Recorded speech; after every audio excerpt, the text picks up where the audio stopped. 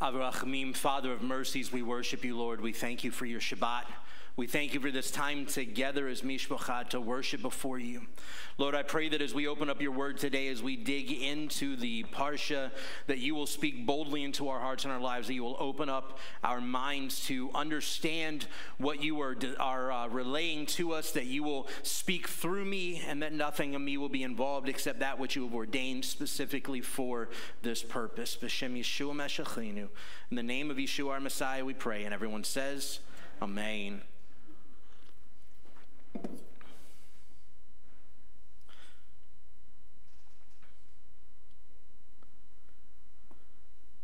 Forgot to actually have my notes up.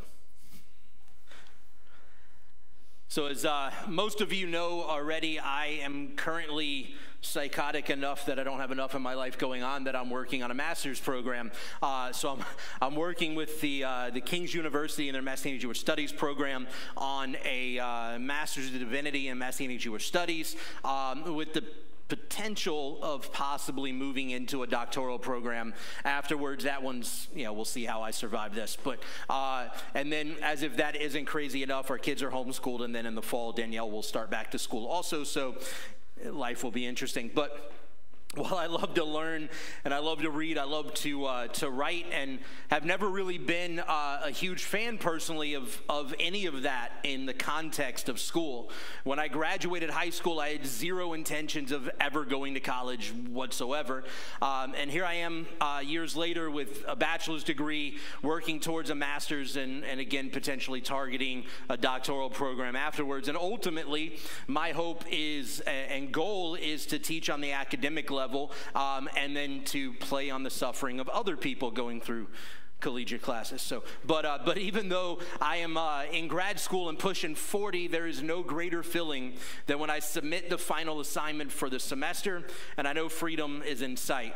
Sorry, Olivia, I know you got no hopes of that anytime soon, but I just wrapped up my spring semester about 2 weeks ago. My kids, who are both homeschooled, have just finished their school year, and currently everyone around us is focusing on the closing out of the 2021-2022 school year. And here's the thing, I don't care how much I have enjoyed the content of the classes, or how much I've taken away from any of them, or anything along those lines. When spring semester ends and I have turned in my final assignments, there's just something so freeing, so exciting, so refreshing, knowing I'm entering that illustrious summer vacation mindset. 2 months or so of no deadlines, no assignments, no discussion posts, no syllabi, no lectures. If I want to read, it's because I actually want to read. If I want to write, it's because I actually want to write. But even at my age, I get so excited at the promise of freedom that the end of the school year brings. It's almost a euphoric feeling. You can imagine kind of that feeling. Most of you, at least at some point in time, were in school. Some of you are still in school. Some of you will never stop being in school. Whether you're still in school or not, we likely all remember the hope and the joy that comes with knowing summer break is here, and the feeling of freedom that comes with it.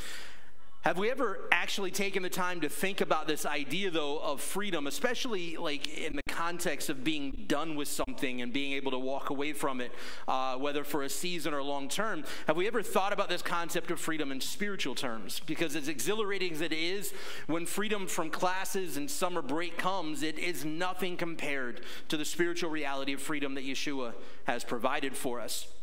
This week we read Parasha Behar from Leviticus 25:1 through 26:2, and the Parsha is focused entirely on the Shemitah, which would occur every 7 years, and the Yovel, which would occur every 50 years. In the beginning of Leviticus 25, we see the Lord tell Moses to speak to Israel that they are to begin the counting of the Shemitah and the Yovel cycle upon entering into Eretz Israel, into the land of Israel, the promised land. Adonai commands that for 6 years the land is to be worked and harvested, and on the 7th year, the land is to have a Shabbat rest to Adonai. In the Shemitah year, Bnei Israel is not to work the land at all, and whatever it produces on its own will be food for Bnei Israel, their servants, the outsiders dwelling with them, and even their livestock and their animals. The Shemitah would be a year of complete reliance on Hashem, while allowing his holy land to rest and to be recuperated. Likewise, the Yovel, or the Jubilee year, as it's often worded in English, and especially around here, everybody knows that terminology, Jubilee, although the context is entirely different. But the Yovel is also reliant on our ability to count. And I know it's weird that God wants us to count so much, right? But it's reliant on our ability to count. Just like with Shavuot, in which we are commanded to count the Omer for 49 days. And on the 50th day, we are to celebrate Shavuot. For the Yovel, we are to count 49 years, or 7 Shemitah cycles. Then on the 50th year, on Yom Kippur, proclaim the Yovel, and all territory is to return to its tribal possession, and all in servitude are set free. Both the Shemitah and the Yovel are to be held holy, and are Moedim, or appointed days of Adonai, just like the Shabbat, Pesach, Shavuot, Rosh Hashanah, Yom Kippur, and Sukkot. As we look at Parasha Behar today, I want us to focus on one of the most important aspects, in my opinion, of this Parsha. And as we do, I want us to keep this principle in mind. We have been freed from slavery to sin and death, and have been made new as servants of Adonai. So let's walk boldly in our freedom in Messiah. To repeat that one more time, we have been freed from slavery to sin and death, and have been made new as servants of Adonai. So let's walk boldly in our freedom in Messiah. Let's dig into the text a little bit today together, if you would. Leviticus 25, 1 through 13. If you have your Bibles, go ahead and open up to them. If you don't have your Bibles, it's okay. We plan for that probability, and these readings will be on the screens as well. But it says, verse 1, Then Adonai said to Moses on Mount Sinai, Speak to Bnei Israel, and tell them, when you come into the land which I give you, then the land is to keep a Shabbat to Adonai. For 6 years you are to sow your field, and for 6 years you may prune your vineyard, and gather in its fruit. But in the 7th year, there is to be a Shabbat rest for the land, a Shabbat to Adonai. You are not to sow your field or prune your vineyard. You are not to reap what grows by itself during your harvest, nor gather the grapes of your untended vines. It is to be a year of Shabbat rest for the land. Whatever the Shabbat of the land produces will be food for yourselves, your servant, for your maidservant, for your hired worker, and for the outsider dwelling among you. Even for your livestock and for the animals that are in your land, all its increase will be enough food. You are to count off 7 Shabbatot of years, 7 times 7 years, so that the time is 7 Shabbatot of years, 49 years. Then on the 10th day of the 7th month, on Yom Kippur, you are to sound a shofar blast. You are to sound the shofar all throughout your land. You are to make the 50th year holy and proclaim liberty throughout the land to all the inhabitants. It is to be a jubilee to you, when each of you is to return to his own property, and each of you to return to his family.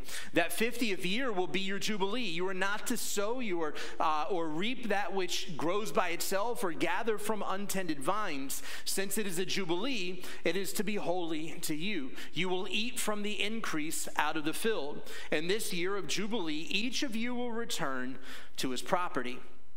See, the Lord specifically commands the land to rest during the Shemitah, and more so calls it a Shabbat year for the land. This means that the Shemitah year is just as important for Israel's observance and obedience as is the weekly Shabbat itself, or any of the other Moedim, whether it's Rosh Hashanah, Yom Kippur, Pesach, what have you. Yet we know that Israel failed to actually honor the Shemitah year as required by Torah for some 490 years after coming into the land.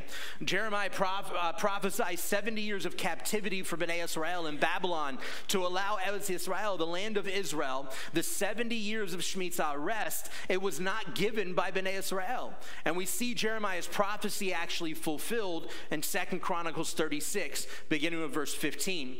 It says, Adonai, the God of their fathers, sent word to them through his messengers again and again, because he had compassion on his people and on his dwelling place. But they mocked the messengers of God and despised the words and scoffed at his prophets until the wrath of Adonai rose against his people, until there was no remedy. Therefore he brought up against them the king of the Chaldeans, who killed their young men with the sword in the house of their temple. He had no pity on young men or virgins, elderly or informed. He gave them all into his hand. All the vessels of the house of God, large and small, and the treasuries of the house of Adonai, as well as the treasuries of the king and his officers, were all brought to Babylon. They burned the house of God, broke down the wall of Jerusalem, burned all the palaces with fire, and destroyed everything of value.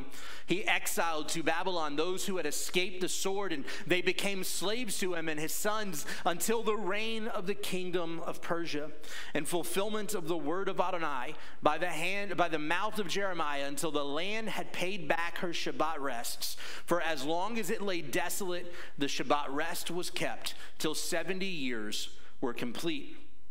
But the Shemitah and the Yovel go hand in hand together. The Shemitah is not only a year of rest or a sabbatical for the land, it is also a year of freedom for those indentured. In fact, we read in Exodus 21 that when an Israelite sells themselves for servitude, they are to work for 6 years, and then on the 7th, which is the Shemitah, to be set free. Exodus 21 continues on to say, if the servant decides he doesn't want to go free because he loves his master so much, then all is to be pierced through his ear, and he will remain with his master.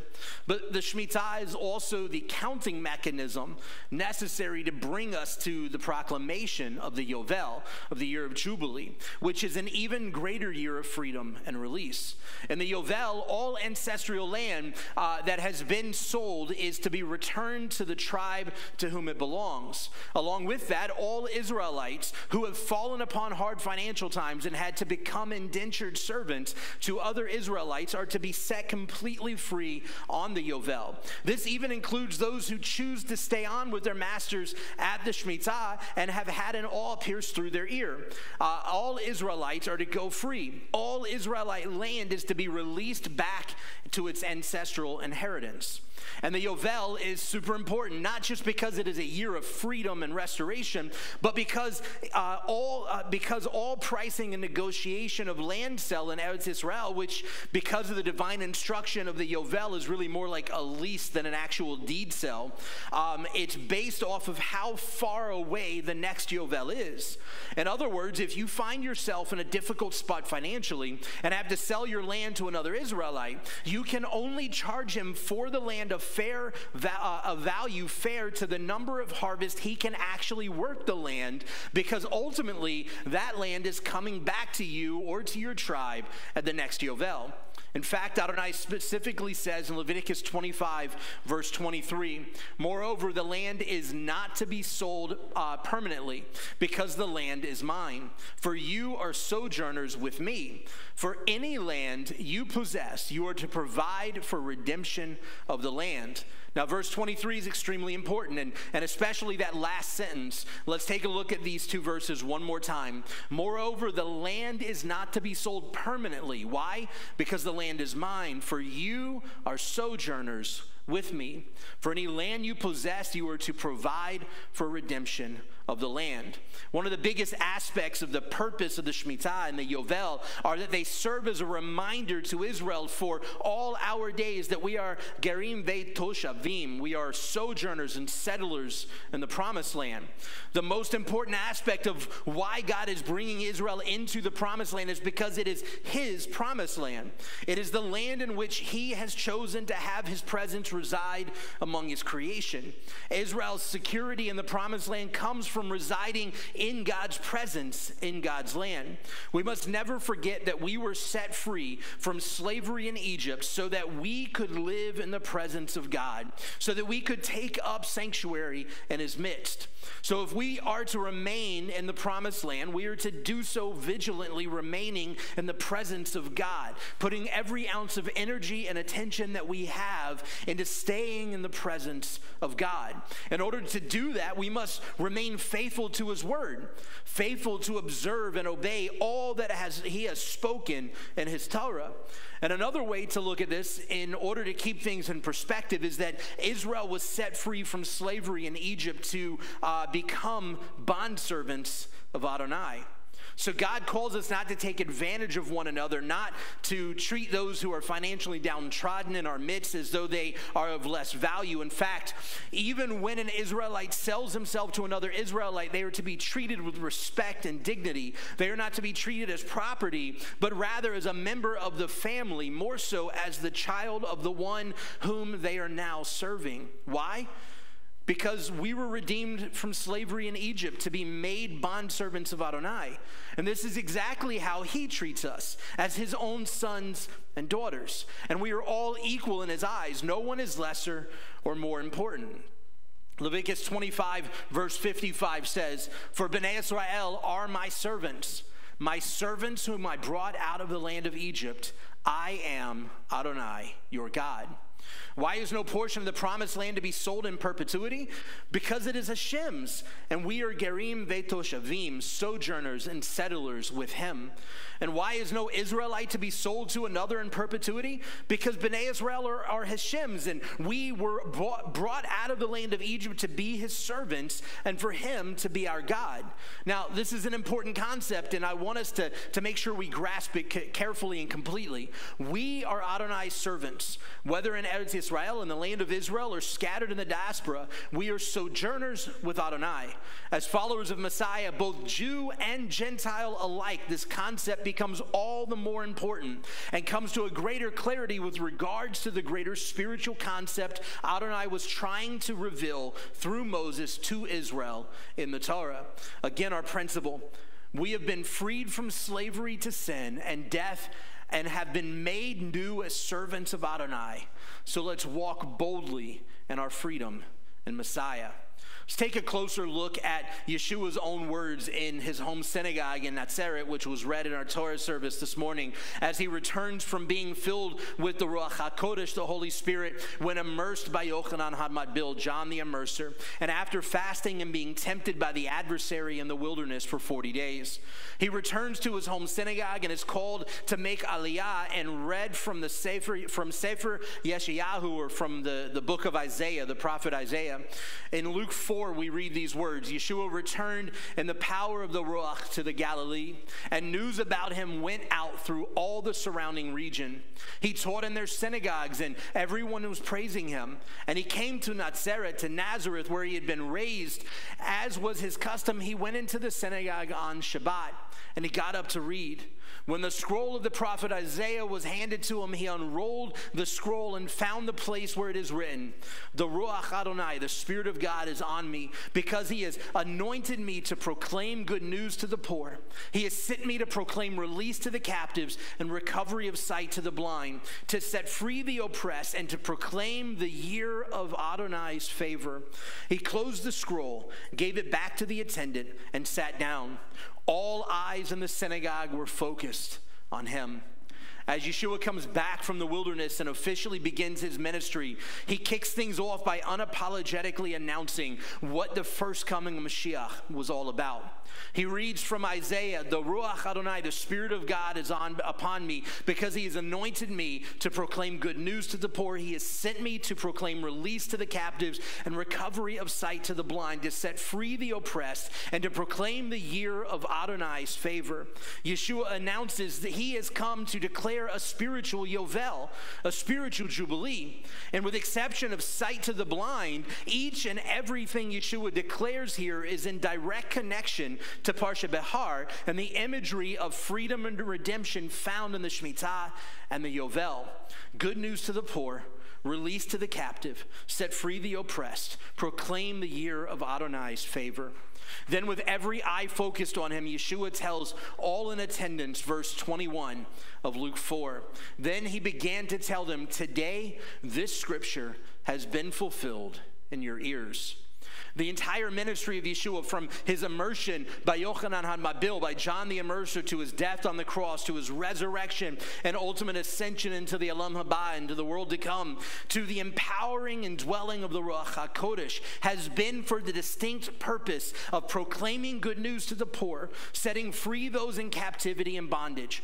And what is this good news? that there is now access to eternal life in the name of Yeshua. There is now freedom from the bondage of slavery to sin in the blood of Yeshua. And there is now power to walk in righteousness because of the indwelling of the Ruach HaKodesh, of his Holy Spirit.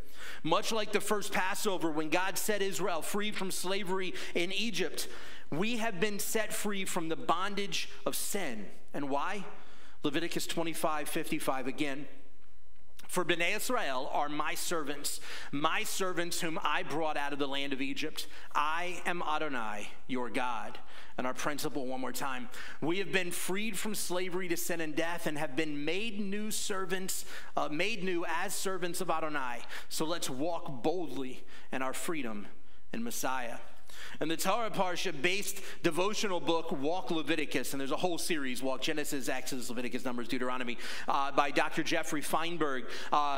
He paraphrases Rashi's take on Parasha Behar and the reality that a time might come where an Israelite might have to sell his property and himself in order to survive. The progression to this point isn't a spontaneous reality. It is a compounding problem that leaves the person in detriment.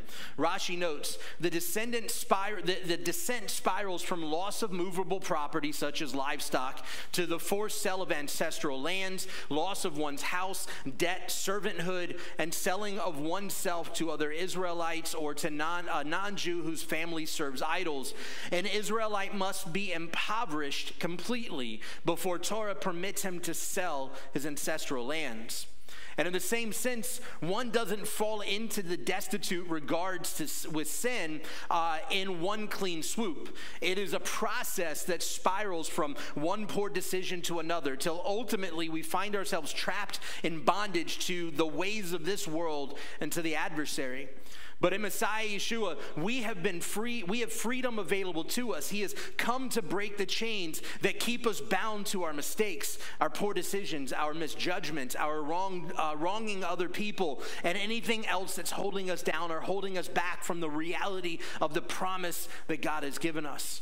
In the same sense that an Israelite might find themselves in a situation where they may need to sell ancestral land or be a bondservant to another Israelite, yet on the Shemitah, and no matter what ultimately in the Yovel, they would be set free and restored completely.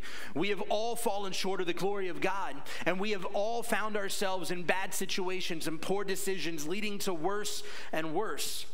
Yet Yeshua offered his life that we could be made free, that we could be restored and renewed completely. But Leviticus 25:55 is the catch to our freedom. Again, for Bnei Israel are my servants whom I brought out of the land of Egypt.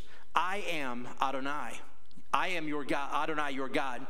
We were made free from slavery in Egypt, and we are made free from slavery to sin and the enemy in order to be faithful servants of Adonai Eloheinu. Paul says in Romans 6, verses 16 through 18, do you not know that to whatever you yield yourselves as slaves for obedience, you are slaves to what you obey, whether to sin resulting in death or to obedience resulting in, whether to sin resulting in death or to obedience resulting in righteousness.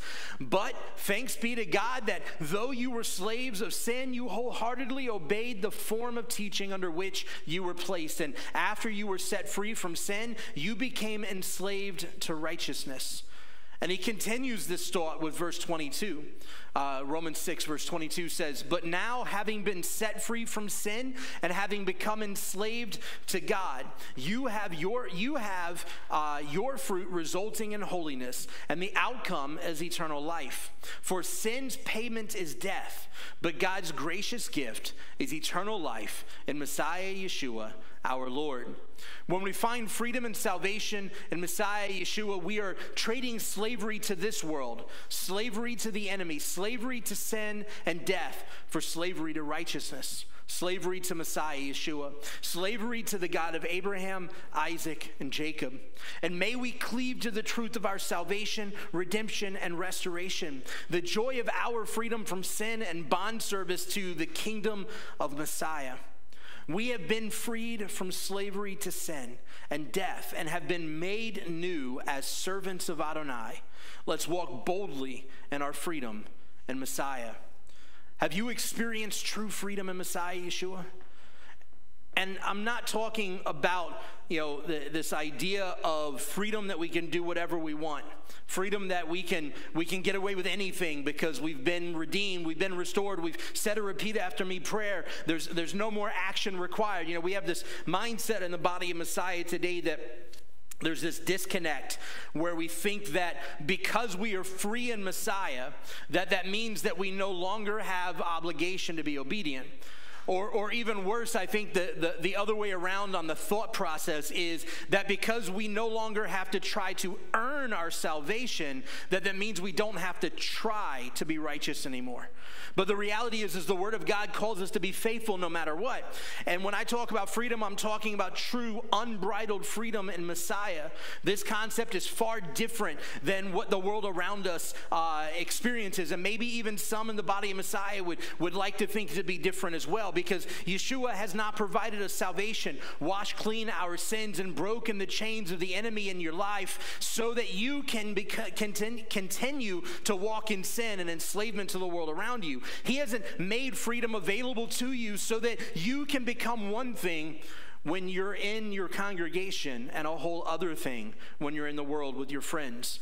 He has broken the chains of bondage. The enemy has kept you bound for so long that you can become bondservants of the Lord. He has provided restoration and salvation so that you can become more like Yeshua, so that you can emulate the Shlachim, the emissaries, so that you can walk out your discipleship to Yeshua faithfully.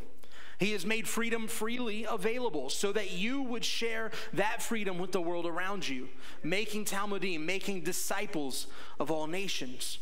Are you truly walking in the freedom of Messiah? If not, what's holding you back? Or what are you clinging to that the Lord wants to free you from? Is your identity still wrapped up in being a slave to sin and death? A slave to this world? Or have you truly found new identity as a servant of Yeshua HaMashiach? I'd like to ask our worship team to make their way back up to the stage. Paul reminds us that the choice is ours. Who are we going to choose to serve? To whom are we going to be enslaved? Romans 6:16-18 says, "Do you not know that to whatever you yield yourselves as slaves for obedience, you are slaves to what you obey, whether to sin, resulting in death, or to obedience, resulting in righteousness. But thanks be to God that though you were slaves of sin, you wholeheartedly obeyed the form of teaching under which you were placed. And after you were set free from sin, you became enslaved to righteousness."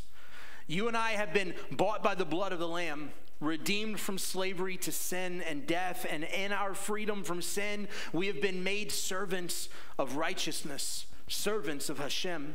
As Joshua encouraged Israel in Joshua 24, I want to encourage you this morning, or whatever time it is today. As Joshua said in 24, and I'm paraphrasing this, Joshua 24, "Choose this day whom you will serve.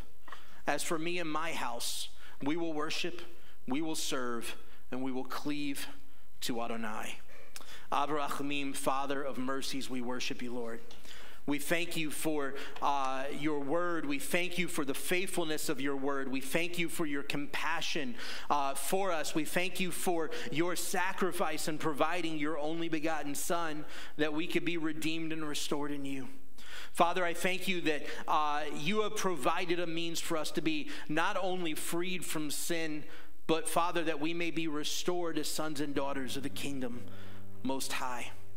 Lord, I pray that you will breathe new life into us, that you will open our hearts and our minds, that you will reveal to us any area in our lives in which we are still allowing the enemy to have ground that he does not deserve, ground that you have already redeemed us from. Father, that you will begin to reveal to us any area in our life where we still need to humble ourselves before the Lord, where we still need to find freedom from those things that we think even our closest friends and family have no idea about the struggles we're dealing with. but Father, that we can recognize that freedom from all struggle, from all despair, from all sin, from all pain, from all anguish is provided in Messiah Yeshua. That we can be redeemed, renewed, and restored. That we can be made new as a servant of the God of all creation, the God of Abraham, Isaac, and Jacob, the one true and only God of Israel, through the blood atonement of Messiah Yeshua. B'Shem Yeshua Meshachinu. In the name of Yeshua, our Messiah, we pray. And everyone says, Amen and Amen.